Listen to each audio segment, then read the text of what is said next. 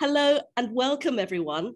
I'm Veronica Pedrosa, and I'm with the ASEAN Parliamentarians for Human Rights, and we're so happy to be able to organize this. It's an honor and a pleasure to be able to discuss these very important events.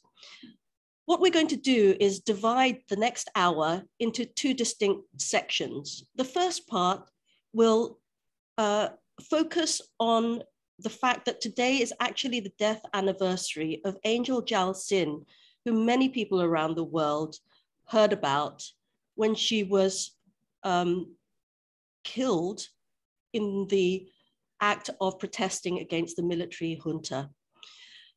I will hand over to our chair, Charles Santiago, Malaysian MP and chair, as I say, of ASEAN Parliamentarians for Human Rights.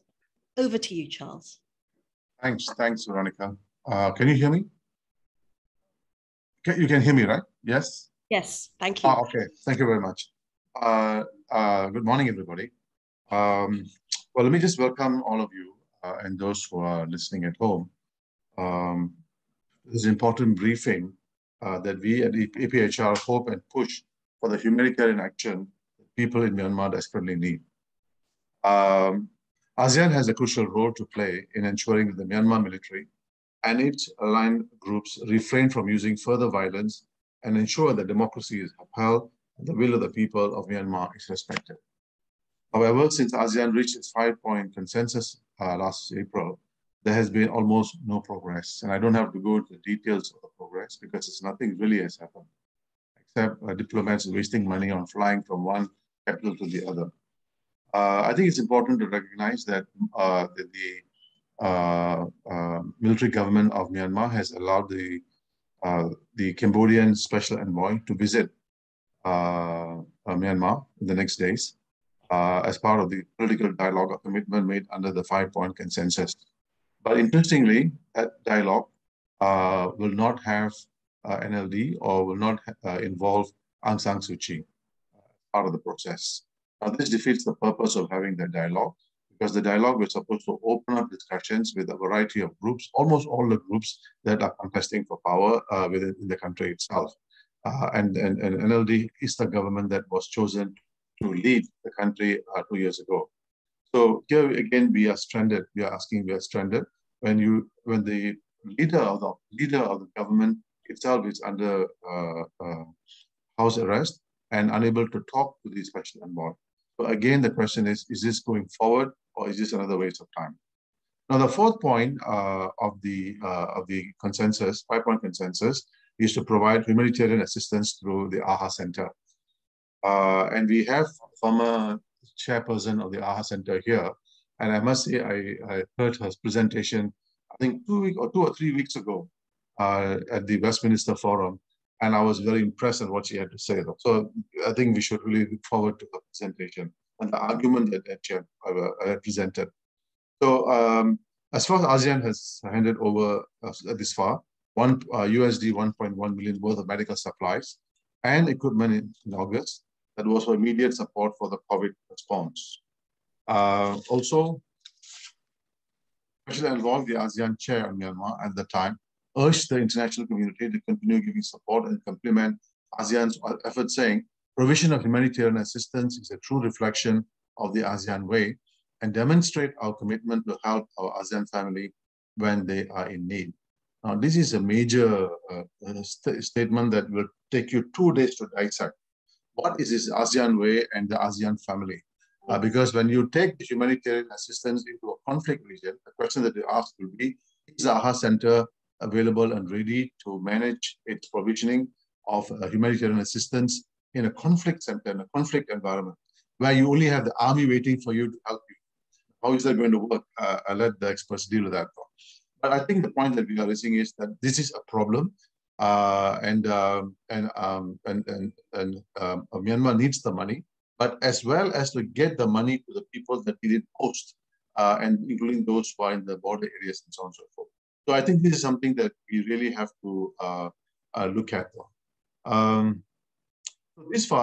So far, we have not heard anything substantial coming out from the ASEAN leaders, including the special envoy, on the humanitarian aid. Nothing substantial nothing important for us to consider, saying that after a year and a half, yes, there is a flow of humanitarian support, there's a flow of medicine, there's a flow of vaccination. You can see it's coming from one-off from countries like China in the border areas and so on and so forth. So therefore, I think this is really something that we really have to look at and pay attention to. Otherwise, people are going to suffer even more than they already are. So I think I will not say more, but I want to also say something about the angel, Kyal Sin. I think that's how her name is pronounced. Now, and I say this especially now, since the next days, on the 8th of March, we celebrate the International Women's Day.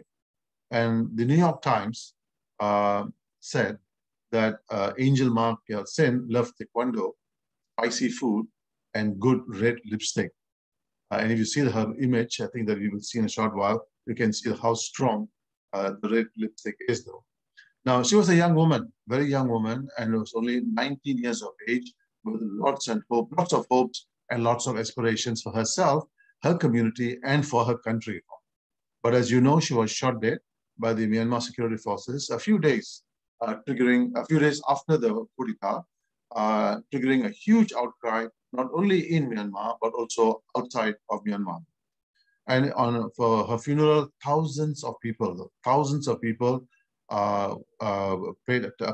came to pay final farewell to her.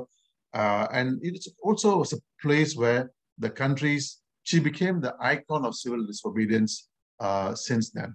So I think basically a 19-year-old woman with lots of hope for the country can be transformed into an icon of civil disobedience. So this is another kind of Aung San Suu Kyi in the making.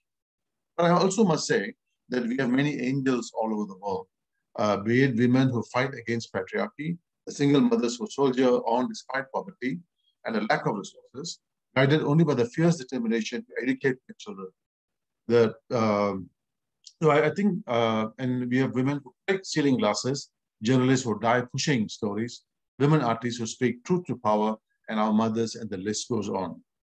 And as I sit thinking about the International Women's Day, I realize that what we're celebrating is the courage to be, the courage to continue doing what they believe in despite the system that's created to favor and support the male species. Angel did the same. She took to the streets to show leadership, to show resistance to the Myanmar security forces and the country's most hated man, General Min Aung Hlaing, who orchestrated the coup, if you're familiar. Thousands of women protested next to her, clearly signaling the crumbling of patriarchy the generals were fond of preaching. Just like them, we see women rise up against tyranny and oppression all over the world. So in pledging solidarity on the first year of Angel Kyal Sin's death anniversary, I choose to challenge and call out gender bias and inequality.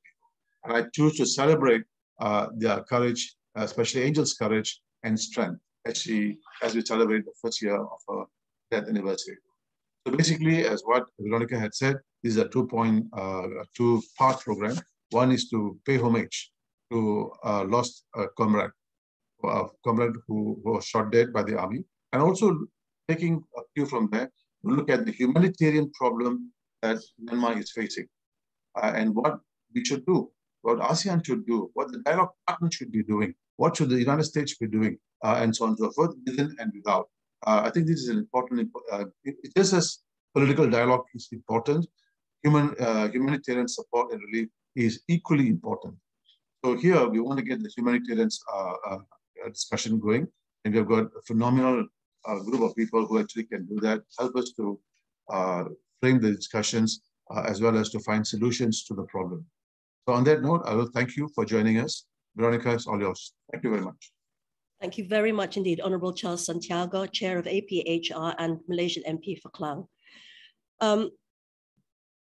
As Charles mentioned, it's been exactly a year since Angel Kyal Sin fell in service to the people. She stood there and she said, "We will not run." She shouted at the police who were so heavily armed and oppressing the protesters with overwhelming violence. And these people were young, they were unarmed, but they believed in a future for Myanmar that did not include the military. And they continue to fight every day through all means possible. And so we can say that this coup is actually an attempted coup. They have still, because of the resistance and the courage of the people of Myanmar, not managed to control the whole country. We're very privileged to have with us today Thinza Shunle Yi, who is the founder of Sisters to Sisters and a youth activist, to give her message honoring Angel and all the people who have fallen. And we're really happy that you are here and can give us further information about what's going on and how Angel's memory continues. Thank you, Shunle. On the anniversary of the fallen hero Angel Sin, I'm honored to pay tribute to her. I'm honored to pay tribute to all my sisters in the revolution. Let me speak to her directly. My dear sister Angel, you left us a year ago, and we remember you in our hearts. Every day we think of you and sisters like you who were murdered by soldiers for standing up and resisting this offensive coup. Angel, I want you to know that the plans the general trying to carry out have not yet succeeded. This is because of sisters like you who defend the democracy on the front lines in the very beginning. You risked and sacrifice everything to protect us and those without access to institutions and those who struggle to make it on their own. But it has to tell you, Angel, that more than 107 women and 683 young people like yourself have been martyred since the coup. Among those 107 martyred women, most of them were between 18 and 29 years old. Recently, a young woman, aged 23, one of the very few student unions leader and a courageous revolutionary sister, was reportedly raped while in detention, sustaining several injuries. She was denied access to healthcare and was held in isolation for many months. Thinking of the pain and the rage she must have felt, I'm angry. I know that you would be angry too. These soldiers assume that young women like us are easy target. It has been this way for far too long, not just in our country, but all over the world. This misogynistic military coup is the only most recent manifestation of a hateful history of marginalization and suppression. If we cannot be silenced and ignore, we will be the target of their frustration and brutality. Angel, today, a year ago, you refused to be silent and ignore. Though it should never have come to this, now you are one of our heroes. You are important, you are visible. You are sister all over the country. Continue to carry you and your spirit in the revolution. But we continue to lose them as we lost you. And I wonder, are we collectively yet open and just enough to shine the same light or recognition and visibility on our fallen sister in other ethnic and marginalized communities? On November 19, 2016, environmentalist and women's human rights defender Norchit Bandai was murdered in the way. And on January 19 and 20 of 2015, two Kachin volunteer teachers, Maran Luja and Tabao Kwan Nanshan, were brutally raped and killed by the Burmese army in northern Shan State. We demanded justice, and we will continue to demand justice for each of us, at least for the rest of my life, to the best of my ability. The righteousness of our fight hinges on this. And most importantly, as an older sister, Angel, I will keep questioning whether our leaders in the revolution and holding recognition and representation, or whether they are helping distribute it to all who are entitled to it. This week, the world is overwhelmed with the news from Ukraine and Russia. We are seeing and hearing about people losing their life, families splitting, and young people picking up guns to defend their freedom. I also see young Ukrainian women joining the armed forces, confronting aggression head-on. Angel, you were martyred for civil disobedience. They kill you because you were at the protest on the front line. The tyrants of this world are unrelenting. They are in the business of crushing our hopes. If not revolution, I wonder what that is for us. If not for justice and accountability, I wonder why would we waste our time and energy attending meetings and Zoom conferences? Angel, after you are dead, now more people tend to see the real face of the military in Myanmar. The military did have a chance to deceive all of us that they are the true guardians of democracy. They are the only institution that could bring Myanmar into a democratic transition. Now, people confidently say the military has turned into a facet institution with facet ideology since long time ago. Now the military promised an election, and many diplomats, they have that little sort of hope that this could be an entry point. We loudly say there can never be a free and fair election under a military drafted constitution that failed to respect the principle of federal democracy. That is one of the goals we held most dearly for the times after our independence. Myanmar nation building process must never lose the sight of novel endeavor. And in this regard, 2000 constitution divided us onto a dangerous detour. Bereft of legitimacy, competence, or public support, Myanmar military has disgraced itself as a serious political body, let alone one capable of organizing an election. Angel, the chart you wrote said everything will be okay. What is a sign of the naivety of optimism? The tragedy of hope? Not necessarily. You were defending democracy with your real body and soul. You could say everything will be okay because you knew that all things change. This is the wisdom of the young person. We know that we will change, and we are determined to have a political system that allows us to breathe and thrive. When we hear young people say, everything will be okay, let us listen to them. Let us hear their voice, and let us help them gain the representation that is their birthright. When a young woman say, everything will be okay, we can trust her, but only in so far we are capable to support, to match her courage and vision. Angel, on March 3 of 2021, I saw the bright eyes and heavy heart you had. You may have passed away, but your spirit and your clarity of purpose fuel us in our march to our goal. Your blood and vital breath coursed through this revolution. My sister, you are not alone. You are not alone now. You will never be forgotten from our sister to sister campaign. So let us remember Angel today and tomorrow, and every day together with all the other women whose breath were taken away as revenge for their resistance. Thank you so much for having me today. Thank you, Shunlei. That was a really beautiful and moving speech and incredibly inspiring.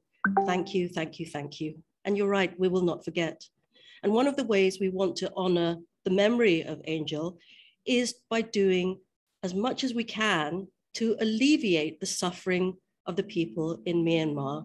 And one of the crucial pieces, of course, is through ASEAN. That is why today we want to talk about how ASEAN can really deliver on providing humanitarian help. This is something that could actually save lives. Too many people have died since Angel passed. Why did that happen? What's gone wrong? How can it be fixed? It's a pleasure to hand over to our great friend and partner with ASEAN Burma, Debbie Stothard, who will be moderating the next part of our session. Thank you, Debbie, over to you. Thank you, Veronica, and thank you, Charles. It's a pleasure to be here and honored to be here. And of course, as we have to understand that when we acknowledge and pay homage to Angel and all the women who have continued to resist the military junta, we also have to acknowledge that women are also some disproportionately affected by the humanitarian crisis caused by the escalating violence. In the first year of the coup, there have been more armed clashes and attacks on civilians throughout the country of Burma, Myanmar, than there were in Syria in the same period. So it is my pleasure and honor to welcome No Se, the General Secretary of Women's League of Burma, an alliance of 13 women's human rights organizations operating throughout the country. In the past year, these women's organizations have had to step up both humanitarian and human rights work. And so I would invite Circe to share with us and present an overview of what is happening on the ground and how communities and community-based organizations, including women's organizations, are responding. But before you start your presentation, Circe, I'm asking all speakers this question. When did you start paying attention to ASEAN and why? Over to you, Circe, for the next 10 minutes.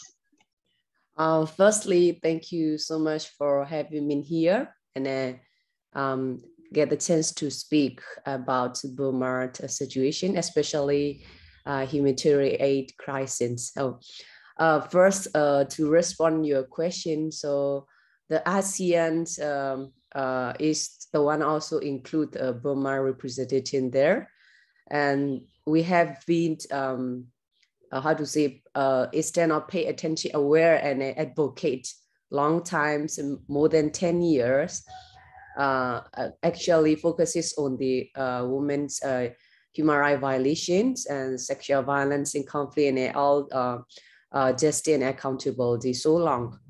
But the most we paid attention since military coup, that ASEAN also has attention on the Burma context to discuss that come out the 5-point consensus, include the humanitarian aid assistance.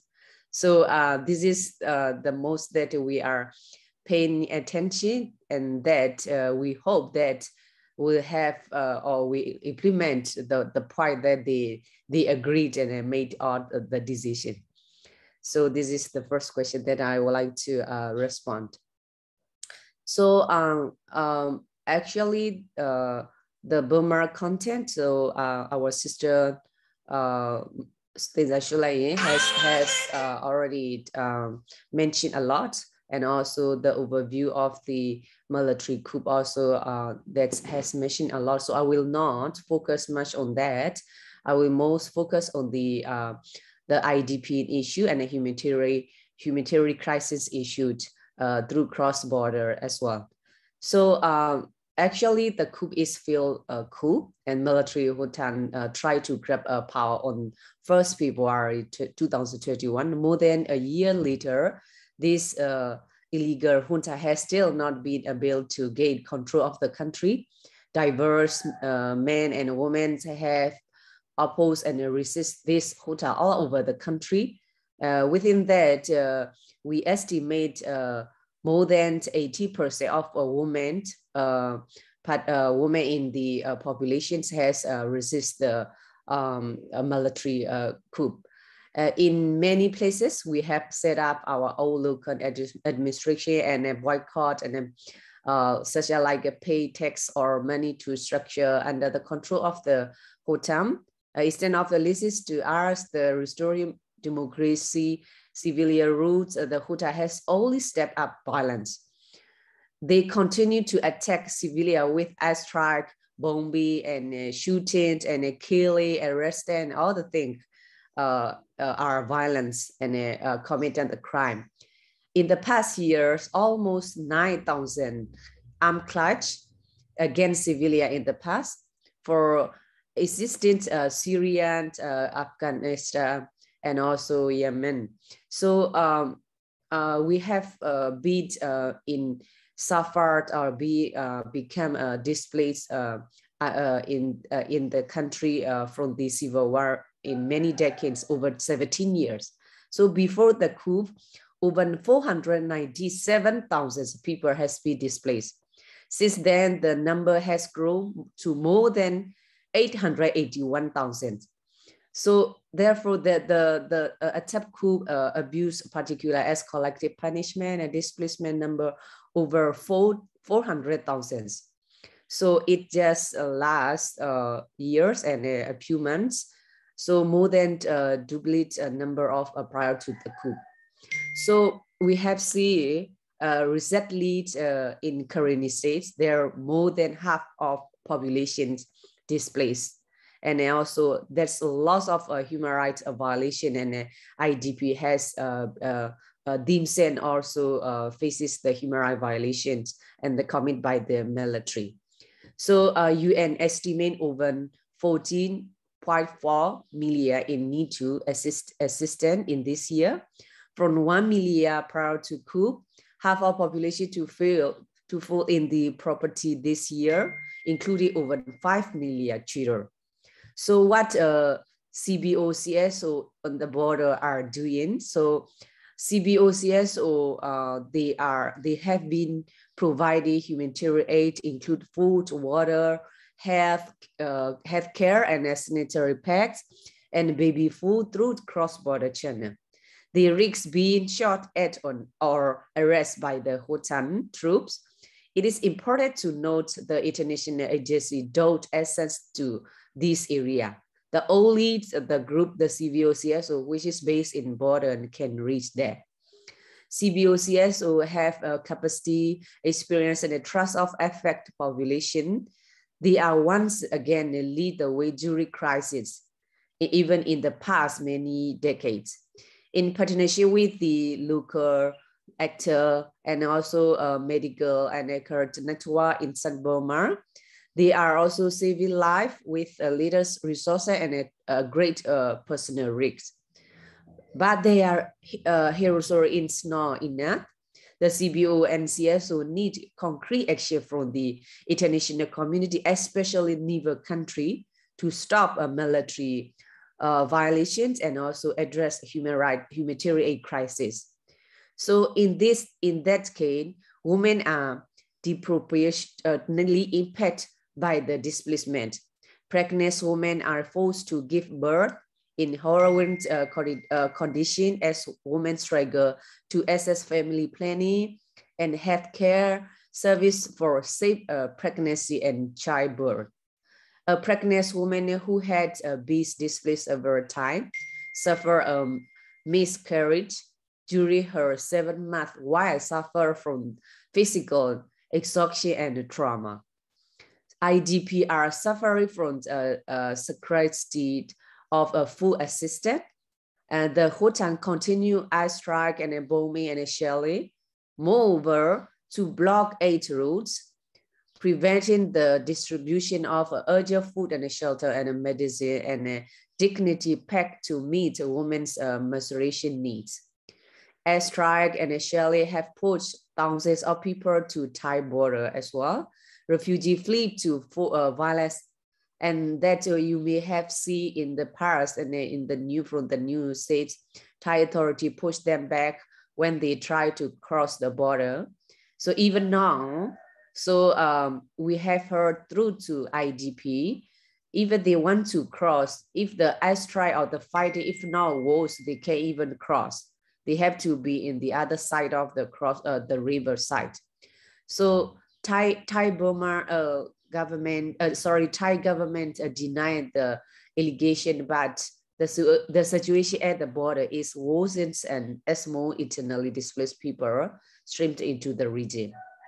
So actually this, the border, the humanitarian crisis through to the border, cross-border, it's not new. We have been advocate and try to advocate and call for the international include ASEAN many long years. And also we have raised the voice and the challenge through to many different channels as well. But until today, we didn't get any action, especially in ASEAN countries. So this is what we really need and what we really want to see the action from the ASEAN as well. So what we call it for the international community include ASEAN to facilitate immediately international humanitarian aid assistance, include cross-border aid to the internally displaced people in ethnic areas. So, and also we also call for the limitation to reduce or a limitation of the transportation or to open the flow of opportunity or the chance for the worker or civil society that work for the humanitarian aid, because whoever work for the humanitarian aid watched by the military spy and the military and also follow and always threats, or some of that they were arrest. So this is also a big challenge that the worker has faced at the moment. So we have across the country, some like in the India border, IDP in India border, and IDP in the SY in like even not China, in the China, but across the China border and in the Thai border. So there's the most IDPs, they are crosses in there. They are security and safety, and they are also humanitarian aid assistance need urgently. So this is what we are calling for the international community, include ASEAN. Thank you so much. Thank you, Nosser, sir, for reminding us that the humanitarian crisis is becoming intensified along the border areas, including along the Thai-Burmese border. This is basically intensifying the legacy of decades of conflict and deprivation. But on the good news side is the existence and the ongoing operations for a very strong network of community-based organizations and civil society organizations that have been working for decades, that have a track record of working effectively despite the threat and the limited resources, and who have the capacity, the access, and the trust of local communities.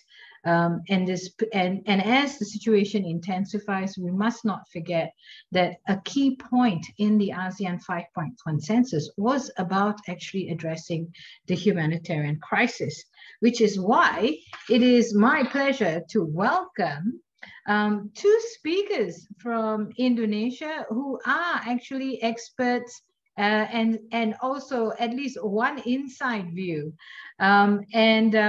Before I start and before I ask you the question, I will answer the question I asked, which is, I started paying attention to ASEAN because of human rights crackdowns in Singapore, Operation Spectrum in May 1987, and Malaysians Operasi Lalang in October 1987, when it became clear that ASEAN agencies were sharing intelligence in order to attack human rights defenders. So I did answer the question that I'm going to ask all the other speakers. It is absolutely my pleasure to welcome Ibu Adelina Kamal, who is a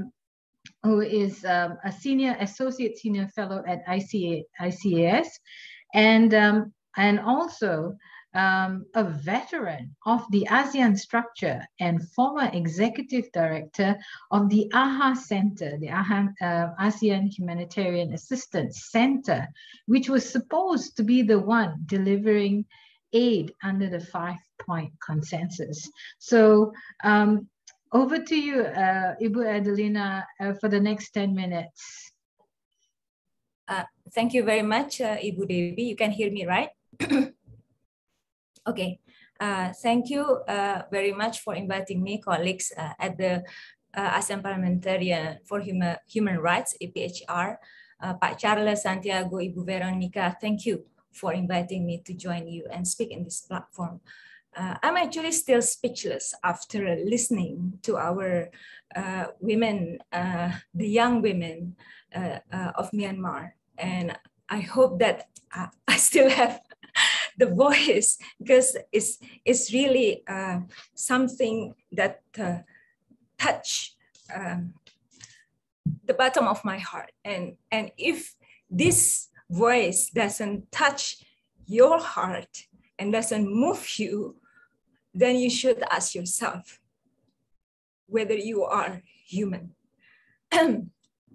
So disclaimer, Ibu Devi, what I'm going to convey are strictly my personal views and opinions, and do not represent the organization that I'm affiliated with. There is the ISIS in Singapore, and also the organization that I worked before. To answer your question, I started paying attention to ASEAN when I fetched my good friend at the ASEAN Secretariat and learned that there was a vacancy. I was a fresh graduate. And I worked at the ASEAN Secretariat starting in December 1994.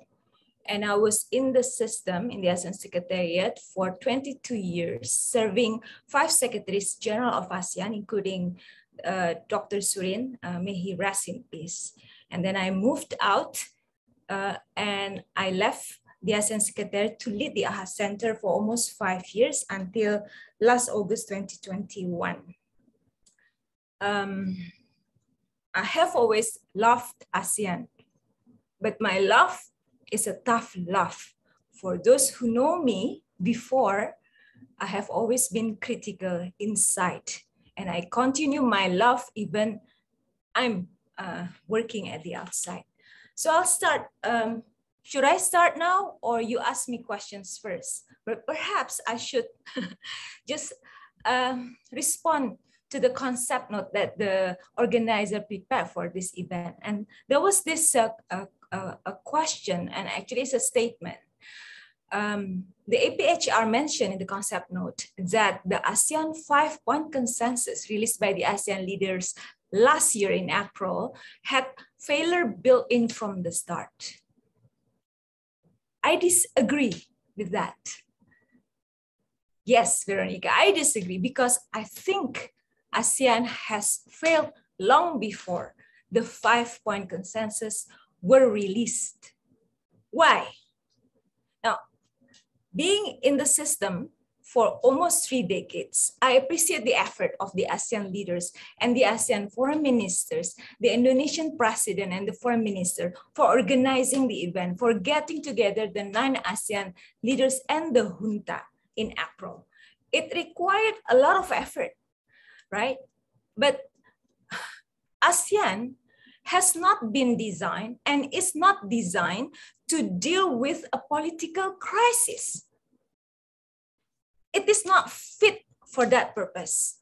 And I should underline that the Myanmar crisis is a political crisis first and foremost, with major human rights violation and serious humanitarian consequences. So it started as a political crisis, and it already challenges the relevance and credibility of ASEAN as a regional organization built over 50 years ago. But let me ask you, colleagues and audience, were you even surprised that the coup, the authentic coup, happened? Did you know that it would happen? If you were a political analyst and you have been monitoring, analyzing, watching the situation in Myanmar for decades, you would know that it's a matter of time. So someone said, I was teaching incident command system some days ago to the university students, and I found this quote. It says, the most serious failure of leadership is the failure to foresee, to anticipate. That's why I disagree with the statement that the 5-point consensus has a built-in failure from the start. That is, from April, it has actually failure built in even before. And that's why I wrote an article published by the CSIS Indonesia, where Dr. Lina worked, and also Jakarta Post, where I wrote that there is no crisis mechanism in ASEAN. It's not even AHA Center, and I will mention why. It doesn't mean that ASEAN doesn't have anything. If you look at the ASEAN Charter, Article 7.2.d, it says that ASEAN leaders can discuss emergency situation affecting ASEAN, right? Through a summit, through a leaders meeting. And they did that, but only 2 months later, in April. And that article 7.2.d, look it up, is open-ended. You show it to anyone. I show it to my husband. It's open-ended. It's open for any interpretation, and it can lead you to any scenarios, right? And I think it's dangerous because, again, you know that it's going to happen. It's already boiling, but we are not actually anticipating it enough. When we talk about incident management, when we talk about crisis management, it's not only the management of the consequences, but the ability to anticipate and to prepare and to build a mechanism. And in ASEAN, we don't have a crisis mechanism for that purpose. Now, and particularly for conflict-induced crisis. Now, someone asked me, right after the ASEAN leaders meeting in April 2021, and I was still with the AHA Center, Ibu Adelina, why did it take so long for the AHA Center to deliver aid? Isn't that point 4 of the 5-point consensus that says ASEAN shall provide humanitarian assistance through the AHA Center enough? Well, you got the instruction directly from the ASEAN leaders. That's the highest, direct to you, AHA Center. Well, then I ask that person another question. What are the leaders' intent? Being a good soldier. What do the leaders want to achieve? If you want us to deliver boxes at the Yangon airport, easy. It can be done fast, and it has been done many times in natural hazard disasters. But for that, we have a regional mechanism. We have the standard operating procedure. It's clear. It's management by objective. The intent is clear because it's clearly laid out in the so-called ASEAN Agreement on Disaster Management and Emergency Response. What is success? What does success look like? Clear. Therefore, the first question that I ask by anyone who asks me whether AHA Center is preparing, and yes, AHA Center was already preparing for that eventuality, although I was hesitant, was on that particular, what is the leader's intent? Okay, because I was not clear, and I'm still not clear right now. Okay, so the stalemate, and now, and recently, I wrote an article for ISIS in Singapore, and it talks about the current humanitarian stalemate. It's now a stalemate, and the stalemate has been partly, and I should say largely, due to political paralysis that hinders response and access to the most affected people. How do you think AHA Center or any humanitarian actors would come into Yangon? By talking to the junta. It's not only applicable to the AHA Center. Any humanitarian actors, if we go the classic Band-Aid way, we'll have to deal with the SAC if we accept that approach. Now, then I asked the question again, do you know what humanitarian assistance is? Do we know? Do we have common understanding on that? Humanitarian assistance or humanitarian action by definition is to save life, reduce the suffering of the affected people, and protect the dignity of the most vulnerable population. Remember that. And that requires access, requires those providing assistance to ask the people what do you need? And how do you want us to deliver the assistance? It's not about us, it's about them, okay? So I think in this part of the region and also other parts of the region, humanitarian assistance is defined as delivering relief items, delivering boxes at the airport only. Humanitarian assistance or humanitarian actions also includes policy, diplomacy, negotiating access, delivering and providing assistance and protection. And unfortunately, these last two, delivering aid and protection of the people, are often compromised because humanitarian aid is supposed to be apolitical, but often politicized. You have heard it. Oh, humanitarian assistance, entry point, hanging fruit, low hanging fruit. Humanitarian assistance cannot be your breathing space, cannot be the diplomatic sweetener.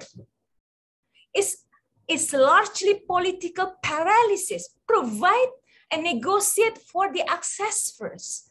And therefore, it's a pity that a special envoy was only appointed in August after I left. How could we, the soldier, come and provide the access if there's no negotiation for the access? What happened in Cyclone Nargis, ASEAN was able to provide that access, push for that access, and others come in and provided the bridge. So we must understand this first. It's not a matter of just dropping the box.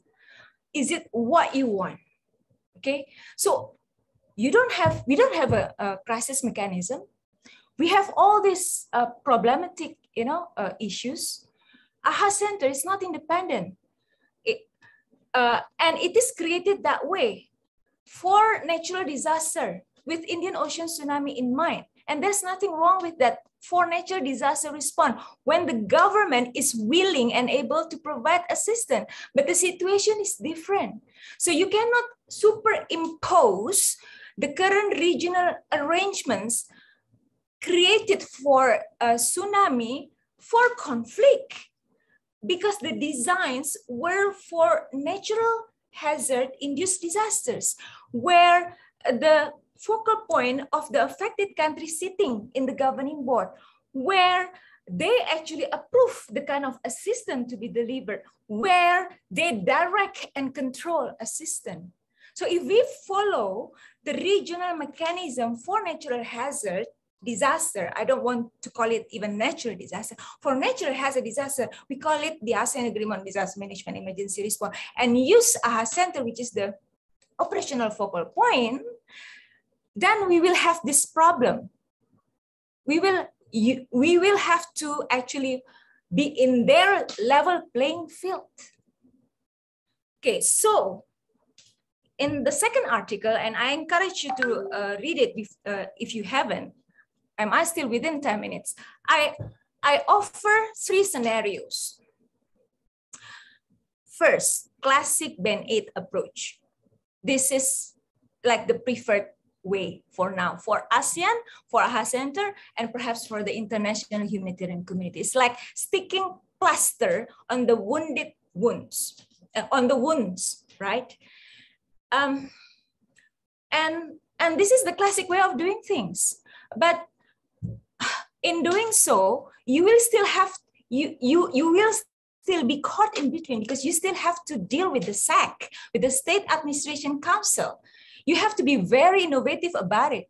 But at the risk of being rejected, your assistance will be rejected by the people, because trust is the cornerstone of humanitarian assistance.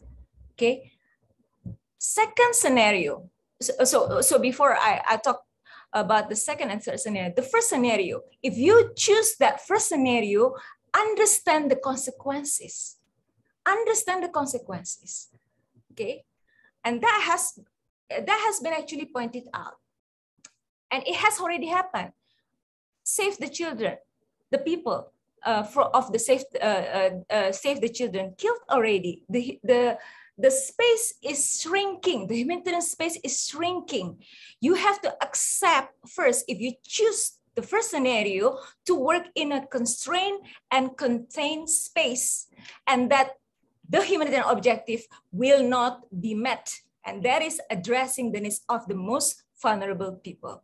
That's the first scenario. Second, pragmatic, like what the Chinese did, providing aid, COVID-19 vaccine to both the junta and the rebels. I don't really like it, but being pragmatic is also perhaps preferred approach, because then you only protect your people, and you've got to protect your own people. If you share borders with Myanmar, you've got to do so, and we can do that by applying humanitarian corridors, buffer zone, so that there won't be any spillover of refugees flows. It's for the good of the country. It's for your own national interest. If you don't care about the Myanmar people, at least care for your own people. That's pragmatic. Third, humanitarian resistance. And humanitarian resistance, meaning that when we provide aid, right, we will provide the aid through the networks that the people already trust. And this basically are the resistant movements, the resistant groups at the border. And I think that is the most effective way, because people are fleeing. People are already moving to the borders. Rather than you go to Yangon or Napito, work within your own level playing field, create your own level playing field. And that means support humanitarian resistance. You will be accused, supporters of this, you will be accused of supporting resistance and prioritizing aid. But doing so will make sure that the humanitarian objectives are met and will help sustainable peace as well, resilience of the people and sustainable peace. So you've got these three scenarios, not to mention there is a possibility of another cyclone Nargis. So after given these scenarios, what do you choose? What do we choose? ASEAN and the international humanitarian community? Read my article for the recommendation. Also, otherwise, Ibu Lina, Dr. Lina won't be able to speak. Thank you so much, Ibu Adelina. Actually, Ibu Adelina, if you can put the link to your article in the chat for all, that would be amazing. And thank you for walking us through basically the structural challenges and the severe lack of political will in ASEAN to adequately address the crisis in Myanmar, not just the political, but also the humanitarian crisis. The three options, the classic band-aid, the pragmatic approach, and also an outcome-based approach in terms of working with local CBOs and resistance organizations to ensure that aid reaches those who need it most. But also reminding us all that about the two national staff of Save the Children who were massacred along with nearly 40 other internally displaced people at Christmas time. And these were all unarmed civilians who were killed by the Burmese military junta, who originally admitted to the massacre. But also reminding us too that the humanitarian crisis as a result of this political crisis, this human rights crisis, represents not just a crisis for the people of Burma, Myanmar, but also a severe challenge for regional human security. And on that note, I would like to give the floor to Dr. Lina Alexandra, Head of the Department of International Relations at CSIS and Coordinator for CSIS Myanmar Initiative Program. We are going to extend the time of the webinar so that we can hear from Dr. Lina and have Q&A, but don't forget the question, when did you start paying attention to ASEAN and why? All right, thank you very much, Debbie. I think after listening to a very inspiring presentation from Ibu Adelina, not really much to add. I actually still want to hear more from her. I believe all of you as well. But anyway, first I try to answer the question from Debbie. My answer probably is the least interesting one because, well, I studied international relations in Indonesia, of course, and ASEAN, as we know, is the only regional organizations that we have in Southeast Asia. So I started to develop my interest on ASEAN, of course, from my study, and then I joined CSIS since 2002. And this is actually the mandate from the office in CSIS, because CSIS is actually voicing out the perspective, the Indonesian perspective on international relations in the region. And in which ASEAN, of course, is the first tier of attention that we should develop. So if you ask all researchers in CSIS from the two departments, at least Department of Economics and Department of International Relations, all researchers, we have to like ASEAN. We have to love ASEAN, basically, you know. And I agree with Ibu Adelina, it's always a tough love that we develop because we are researchers. We criticize ASEAN because we love ASEAN. So, and on that note, of course, I also agree with Ibu Adelina that when we say ASEAN is a failure, it's actually our failure as well. Although we know it's basically the governments, we always criticize ASEAN is being so elitist. And then ASEAN has this kind of vision of people-to-people connection, which is very good actually. But until now, we are still seeing this as a project in progress, you know. So we are like, from the civil society especially, we keep reminding our governments, our leaders, that this is the thing that you are envisioning. You put it in a 2020 vision, and now you have post-2025, about to have post-2025 vision. And I believe the people-to-people connectivity is still there, making ASEAN as a people-based organization. So, and also, thank you also for the from the notes from Pinsa Sunle. I express my deep empathy, of course, and I agree with Dr. Adelina that if you're a human being, you should at least feel and empathize with our brothers and sisters in Myanmar, and especially with the young women who struggle very much until now against the coup.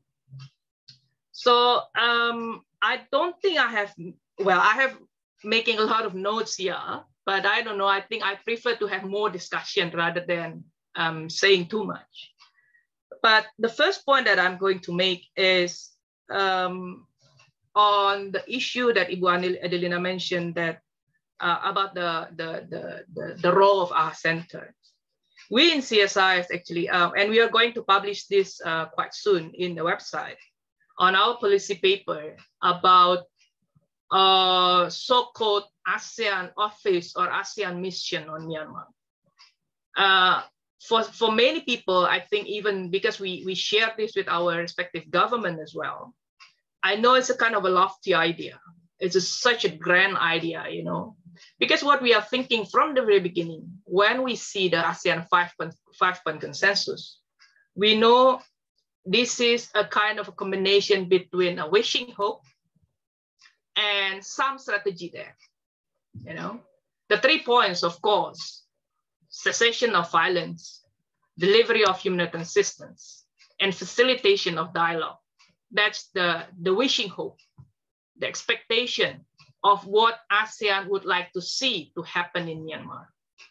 And the other two is create the special envoy visit, including the appointment of the special envoy. And those kind of initial strategy that ASEAN think will be useful to push for the 3 goals, the 3 objectives that ASEAN would like to see. And we in CSIS immediately have series of discussions. First, of course, with the other scholars in our network in ASEAN ISIS, and also our own internal discussion in CSIS. And we come up with this kind of idea, that we should, of course, the only reference, even until now, I think the only reference is the mission that ASEAN had before in 90s. Again, we all agree it's not apple to apple, it's not comparable, it's a totally different situation that we are facing now in ASEAN. It's not a natural disaster. As Ibu Adelina mentioned earlier, this is an internal political crisis that we are facing now. But again, what we are proposing actually at that time to operationalize the 5-point consensus, how to make it an implementable one. And we certainly noticed from the very beginning what Ibu Adelina mentioned. Despite our center being mentioned in a 5-point consensus, we know from the very beginning, although we know that our center has the capacities to deliver boxes, because of course, this is a coordinating center for humanitarian assistance. But our center does not have the mandate. And we know the structure of our center with the governing council. It's really impossible because the troublemaker, the representative of the troublemaker is still there. How can you talk? And that is really the problem, that if we are going through that scenario, of course, then we will need to talk with the military. And this is something that we from the very beginning is having a dilemma with. To be honest with you, we as a think tank, we talk with everyone. We talk with everyone. And we try to approach from different angles. And I have to share with you at this point, we don't think we need to talk with all the stakeholders, meaning there's no point talking with the military anymore, to be honest. It's but again, okay, back to the structure. So what we propose is, because Ibu Adelina mentioned, okay, if you wanna let our center to work, you should give a kind of a bigger framework to protect, and more importantly, to explain what do you want our center to do. That's why we propose a kind of this ASEAN mission in Myanmar, where the special envoy first is not only serving as the chair's special envoy. It should serve as the ASEAN special envoy, meaning it should also serve as the head of the mission for Myanmar, which directs or supervises at least 2 task forces and 1 office, 1 small office, which is dialogue office. And this humanitarian assistance task force is under the supervision of the special envoy. So in terms of access to get into the country and deliver the humanitarian assistance, this should be the task or the obligation of the special envoy. And we totally agree with Ibu Adelina that this should not be the entry point. I mean, like the humanitarian assistance should not be placed as the entry point. The entry point should be a kind of monitoring mission. This is another lofty idea. I know we have been debated, we have been criticized by many people. How do you create this kind of monitoring mission? We know. But if ASEAN wants the cessation of violence, how do you want to be? How do you want it to be on the ground without the monitoring mission? How do you monitor that everyone actually restrain themselves? And again, this is the major challenge for ASEAN. We don't have the so-called ASEAN peacekeeping force, right? So But again, if you want the session of hostilities or violence to be at place, then you have to have this kind of the mission, like monitoring mission. So you create a kind of space for these humanitarian workers, agencies to work on the ground to deliver humanitarian assistance. And I agree again with Ibu Adelina that from the very beginning, we don't want our center, if it actually works, to just drop boxes at the airport. This is not, I think, what we envision of what our center should do. So we want them to go to assess the situation, to assess the needs, what the people, all people in Myanmar actually need. But again, we share this idea, no response, as predicted, of course. And I think to give notes to what Ibu Adelina mentioned about the three options. I think we should work on the last options about the humanitarian assistance that Ibu Adelina shared with us just now. These options, I know it's very, very challenging because it requires total disengagement with the junta and supporting the existing community-based efforts. I think what we need to hear more, probably some people, some participants here can share with us even more on the capacities that community-based organizations have currently. Because we from outside, I don't know, maybe Adelina or Debbie have more information on this.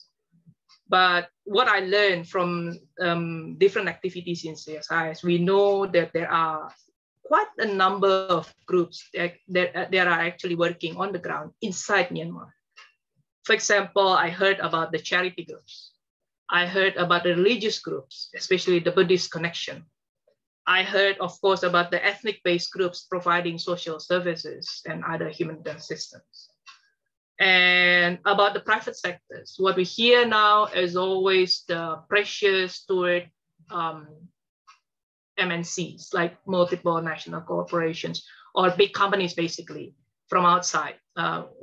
People keep pressures to them to stop business with the Myanmar military. But we want to know also about the businesses, the local businesses in Myanmar. What are their roles? How do they play their roles until now? But of course, we have to put notes on these private sectors because, again, they are, of course, as companies, they are profit-seeking. But we know they have this kind of corporate social responsibility, things like that, that we might tap on that to support this kind of humanitarian assistance effort. And also one point that I learned from different activities in CSIS as well, about the role of diaspora. Myanmar is this diaspora in many countries. One example, I think what I heard is quite active is in Japan, the one in Japan. They work and they created a kind of a crowdfunding. I don't know, maybe some of you have heard about Just Myanmar, Japanese Urgent Support Team for Myanmar. To support CDM, I think. And they work through Thailand and also create a kind of international network with the Buddhists, things like that. So I think, well, this is already March, and next month is going to be the anniversary of the 5-point consensus. And as Charles mentioned in the beginning, no progress whatsoever so far. So I think with that, I think we need to build more pressures on ASEAN. 1 year, nothing happens. And I remember in the last,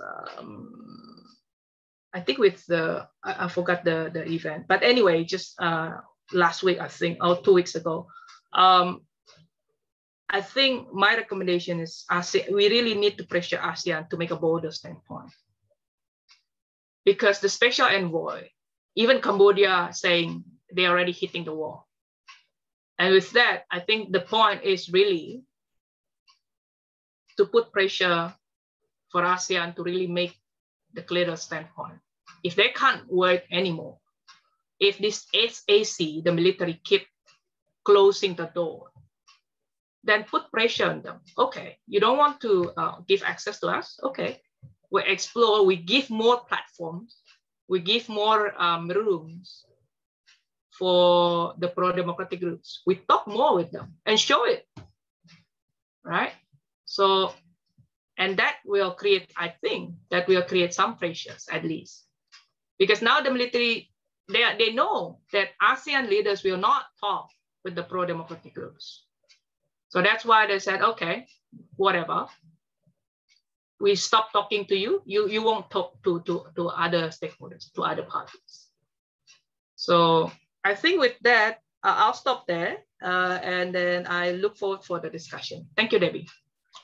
Thank you, Dr. Lina. So it's very interesting to note that internally within ASEAN, those who are committed to regionalism and the effectiveness of ASEAN are very alarmed that the 5-point consensus has not been really implemented or delivered, and that ASEAN has not done enough to make sure that happens. And so we have the proposal of the ASEAN mission for Myanmar to actually push forward on implementation of the 5-point consensus, and to also generate leverage to if the junta doesn't want to dialogue or doesn't want to move on this, that ASEAN needs to step up its engagement with the other legitimate and credible stakeholders in this picture, including the pro-democracy movement, community-based organizations, ethnic groups, and of course, the National Unity Government, the NUG. And this is particularly important given that ASEAN's partners, the EU, other dialogue partners, and even the UN Security Council have expressed support for implementation of the 5-point consensus. So here we already start to look at the importance, not just of the 5-point consensus as a document, but actually operationalizing it and creating the leverage and the pressure to shift this situation. So now we have we had an impassioned and inspiring speech from Tinza Shunlei from Sisters to Sisters to commemorate Angel. We also had a very supportive and ally support from APHR, ASEAN Parliamentarians for Human Rights Chair, Kyal Santiago, Member of Parliament for Klang. We had a presentation from NOSISA, from the Women's League of Burma, showing the intense need, but also what community-based organizations and ethnic organizations and women organizations have been doing to address the humanitarian crisis. We had a very feisty presentation from Ibu Adelina, who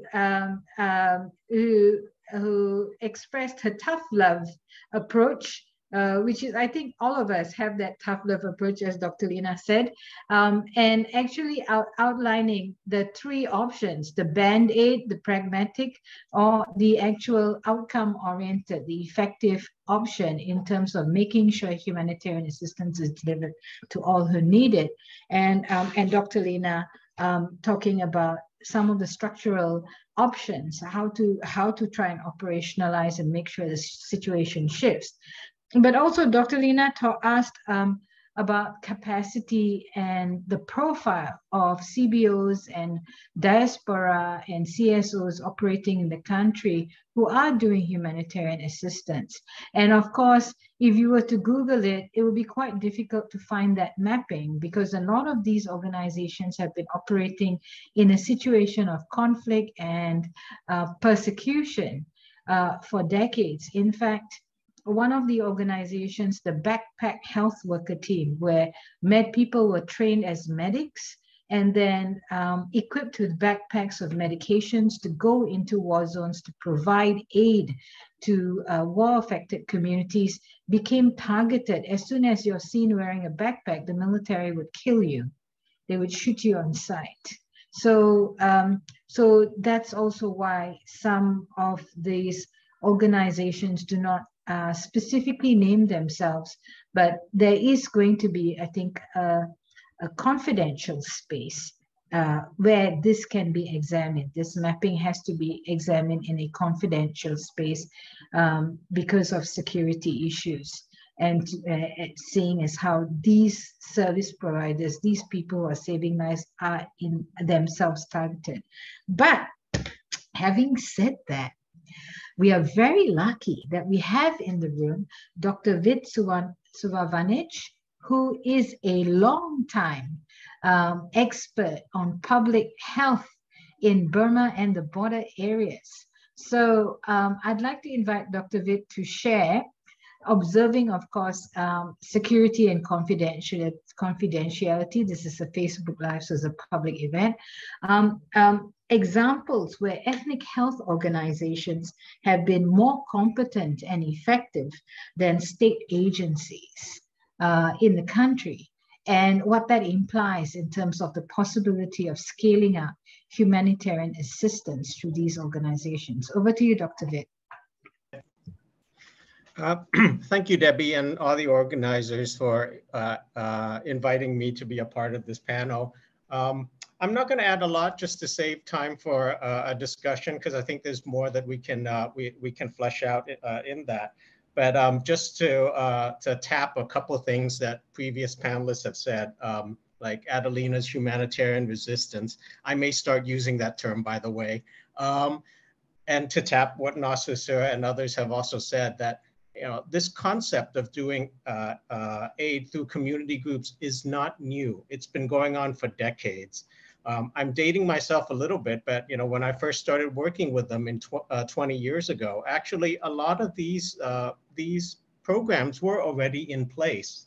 And so by the time I got here, it was piggybacking and growing something that was already on the ground, providing services to the most vulnerable populations, those with the greatest needs.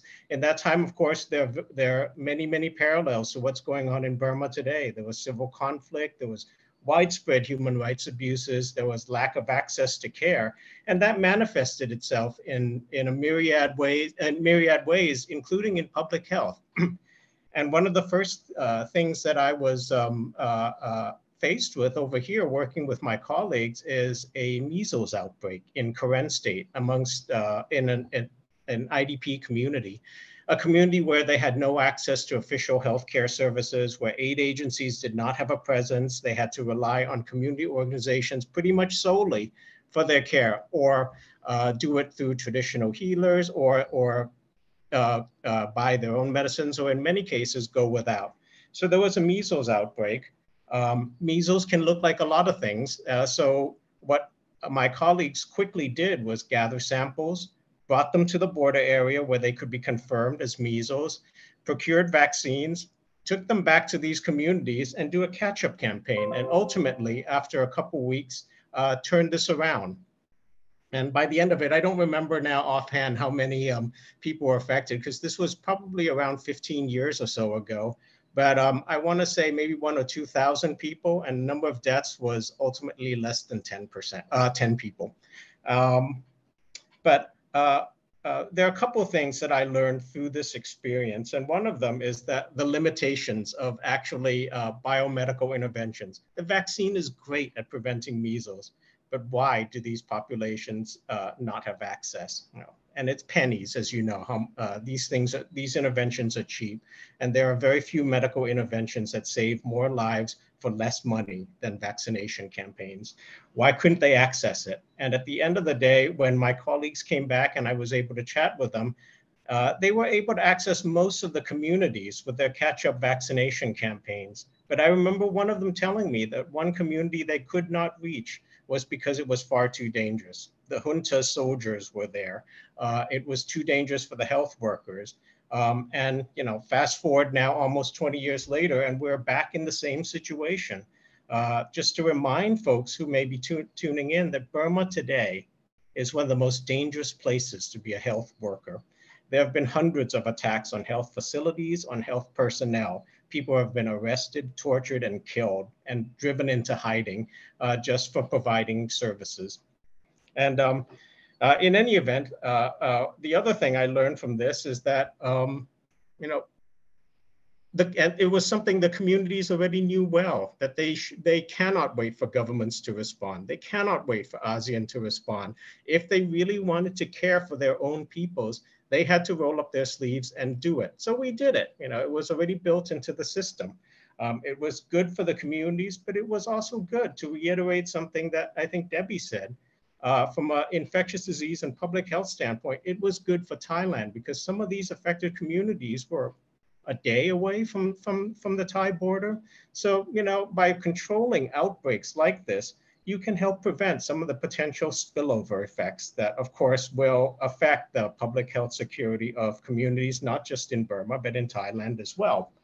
But I think there's one thing that now that I've been here long enough that's unappreciated in that, like, when you invest in these health systems, you also look for the long term. So now many of us are dealing with COVID, we're dealing with COVID responses, but we're not reinventing the wheel. When it comes to things like vaccine administration, cold chains, well, they already learned how to do this from examples like this. So it helps build community resiliency.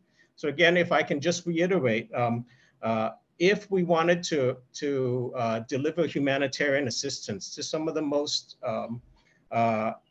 disproportionately affected communities in Burma, especially today, because we know most of the displaced are actually along Burma's borders.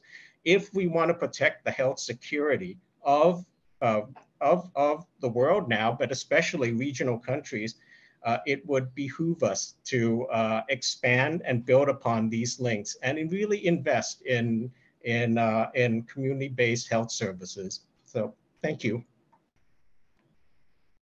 Thank you so much, Dr. Vitt. This has been an amazing ASEAN experience for me because we've had inputs from people who are Thai, Burman, Karen, Indonesian, Filipino, Malaysian. So this is actually quite a strong, this is a very ASEAN oriented, both in topic and in representation in speakers. I haven't noticed any questions so far, so I wanted to open the floor for 1 minute intervention from our speakers. Starting from the top, Tinza Shunlei, do you want to ask a question or share your final words for 1 minute? Okay, yes, go ahead.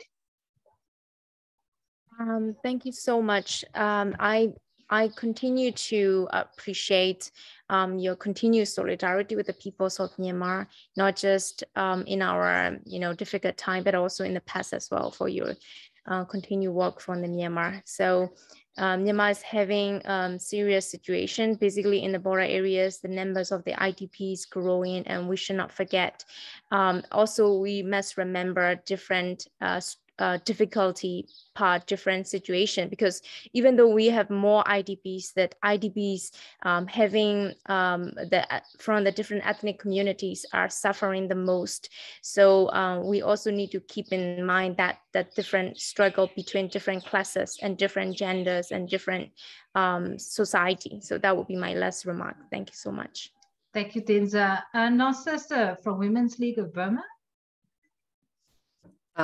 Thank you so much. I really appreciate all speakers have speak very strong point and also having solidarity with us, especially also humanitarian crisis issue as well. So I just want to say the times to list is ours. So especially at ASEAN cannot go alone, so it has to work with people, and especially if focus is on the humanitarian aid, you will have to work with the local CVOCSO directly, and then you will have to listen and strengthen your cooperation with local CVOCSO who are handling the humanitarian aid. So this is, we urgently need, especially the cross-border aid. So this is need to take action immediately, and that the safety and the security of the CVOCSO, or especially who are working for the humanitarian aid crisis, it also needs protection of the safety and the security as well. Thank you so much. Yeah. Thank you, Sir. Ibu Adelina. Thank you very much. I'll use the remaining time to offer my recommendation for the recommendation. First, stop wasting time. Disengage the junta at all levels of ASEAN decision-making, in particular, the humanitarian track. If we still want to engage with the SAC, with the State Administration Council, do it through the political track. Do your job first. Fix the political paralysis, but also ensure that you talk to all relevant stakeholders. But for the humanitarian, ASEAN minus X, ASEAN 9 should be applied. Otherwise, don't ask AHA Center to do the job. Don't ask the rambutan tree, that is AHA Center, to produce durian fruit, unless you give them the prerequisites in line with the humanitarian objective and humanitarian principles. Otherwise, stop wasting time. Work with those that the people already trust. And there are examples of that. Let's start strategizing and stop doing, talking. Start strategizing, and we know already who to talk to. And we have to be very strategic about it and also tactical. Third, focus at the border. Don't waste your time. Focus at the border. It's already 1 year. Enough. Focus at the border. Prepare for the humanitarian borders. Look at what the Europeans are doing right now for the Ukrainian. They open their borders. If you don't want to open your borders, at least provide assistance at the borders. By doing so, you protect your own people. Okay, in doing so, let's gather the thoughts of the ASEAN people and our partners. Let's work openly with the United Nations, the ICRC, the Red Cross, and humanitarian partners. But ASEAN should lead the way. ASEAN should actually be leading the way. And we should create that buffer zone with ASEAN leading and the UN. But if ASEAN cannot do it, it's time for the people of ASEAN to do it. I'm calling for a solidarity movement of the people to people. That's the pressure for the governments. Thank you. Thank you, Idu. Don't waste time. Open the borders. Look at what's happened, how Europe has responded to Ukraine. That's what we should be doing. And a meme is emerging from my brain, which is don't ask the rambutan tree to produce durian. Dr. Lina, 1 minute. Thank you, Debbie. Of course, you don't want to ask the rambutan tree to bear durian fruit, but for ASEAN, anything is actually possible. If the leaders, they want to change the rambutan tree into a durian tree to produce durian, they can if they want to. So basically, that's why we push for the review of the ASEAN Charter, for example, to really push. I know ASEAN is not designed to deal with the internal political crisis, but this is exactly the problem, the challenge that ASEAN needs to face to be able to become a relevant and credible organization in the future. And one point, if I may ask, because Dr. Fit, I think, going to share his point as well, is it possible if there is a kind of closed door workshop or something to talk with this community-based organization? because that's one point that I raised, right, Debbie, that we want to know the mapping actually, if that's possible. Thank you. Okay, I see Dr. Vitt nodding, and I will, as an old friend, I read his mind, and he will say yes. So we're running out of time. We have actually run out of time. I'm so sorry. We got a last-minute question from the Southeast Asian globe. How does the Cambodian chairmanship of ASEAN impact the ASEAN response to the crisis? I think that is going to be the topic of the next webinar. I would propose that as the topic for the next webinar to mark the 1-year anniversary of the 5-point consensus. And on this note, I would like to hand over to our host, Veronica Pedrosa of the ASEAN Parliamentarians for Human Rights, to say the goodbye, to wrap us up and say the goodbyes, and also to assure us that all the links to Ibu Adelina's articles will also be listed in the comments to the Facebook Live so that we don't lose it. Thank you, everybody. And don't forget, there was live tweeting at ASEAN MP Twitter handle. So please go there and retweet. Thank you, everybody. And thank you for allowing me to moderate this session. It's actually been our privilege and honor to have you, Debbie, and all our panelists. Thank you very much indeed, Adelina Kamal, Norsa Sir, Dr. Vitt, Dr. Lina, and Tinza Shunlei. There's very little to add. We will definitely clip up some of your comments to share on social media, and also to share. The recording will be on the Facebook page. So please spread the word. If you know anyone who would benefit from knowing the kind of things that we talked about this time, please do go ahead and share those links. Also, we will be following up on what we've discussed here with further activities at ASEAN Parliamentarians for Human Rights. Please get in touch if ever you need to, if you want to follow up on that or you want to participate, you have any questions, we're happy to network you all. Thanks very much.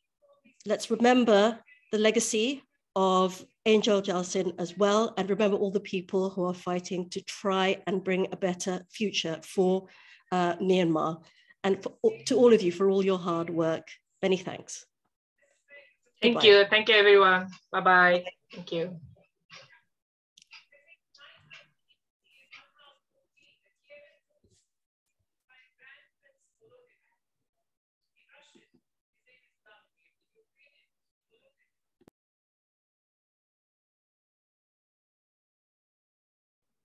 Bye.